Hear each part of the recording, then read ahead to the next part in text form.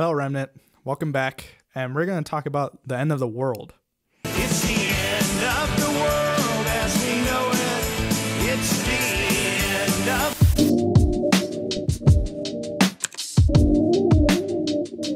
of... Hey, Remnant. So glad that you're here. I'm here with Chris.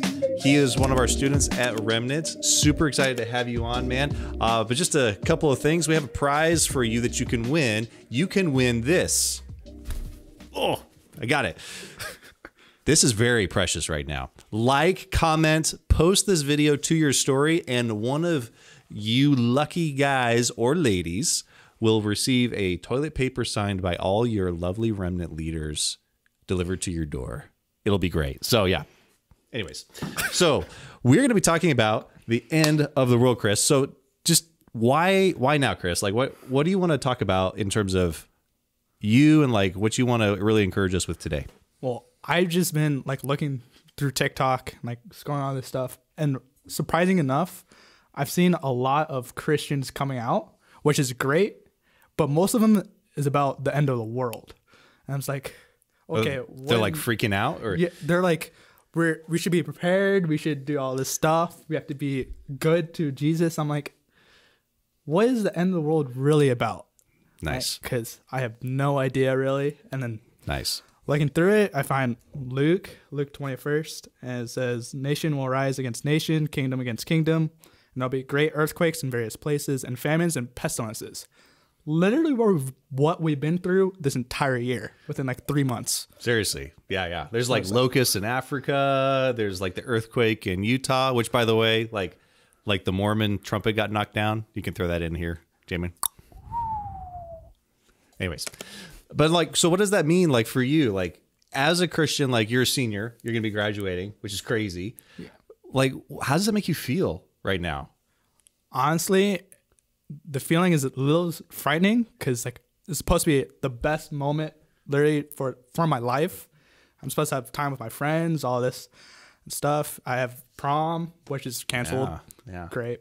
I'm sorry. I'm so sorry, man. Great.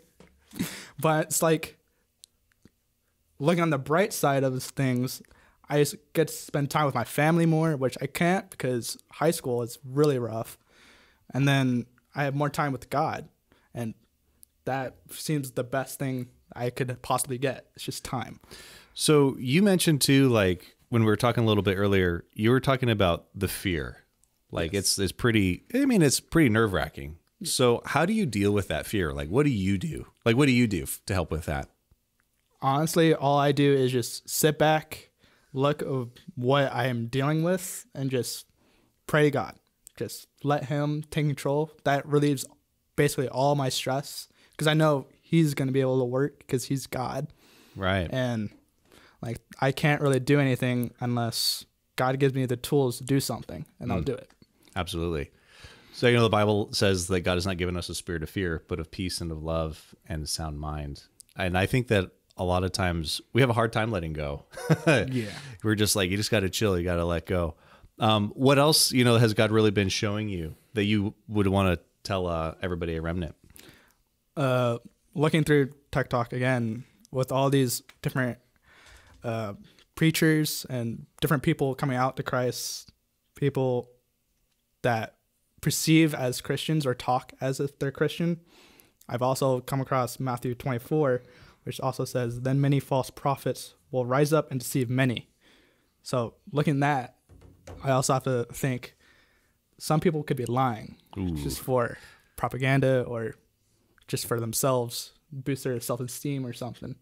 So we also have to be cautious about what we listen to or what we believe in. So how do you tell when it's right or not? You know what I'm saying? Like, because it's all these false messengers like running around. So like, how do you tell whether it's right or not? I usually just go straight into the Bible, make sure if they're speaking of a verse, make sure it's actually the right verse, you know, and then do some studying on my own, like on research, and like if it's actually true or not, and it has like different sources and all of that, and then I'll tell if they're actually telling the truth. Yeah. So totally. Super cool. I think a lot of us are really, for me personally, like it's kind of nerve wracking, you know, where a lot of the things that are happening, but we believe in a God that is the God of comfort. He's the God of peace. And that peace is having peace not in the absence of craziness, but it's having peace in the middle of craziness. And I think that God can do that. I mean, he's done it for you. Like he's done it for me, and he can do it for you too. And if you're really having a hard time with just peace, then we'll just take a quick moment and we're going to pray, and God will give you that peace. Chris, do you want to lead us in a prayer really quick for that? I can do it. Sweet, man. Let's do it. All right. We pray you, Lord, to bless this day, and that you can relieve the stress that we all have and relieve the pain that the world is suffering, and that you can bring healing and comfort like you know that you can do, and then this world will finally be peaceful again. Pray in Jesus' name. Amen. Amen. Awesome, guys. Don't remember, like, subscribe, click the bell, post if you want to win that toilet paper, and one lucky winner will get that toilet paper roll signed by all the Remnant leaders. With that, God bless you guys. Jesus loves you. Catch you later. See you later.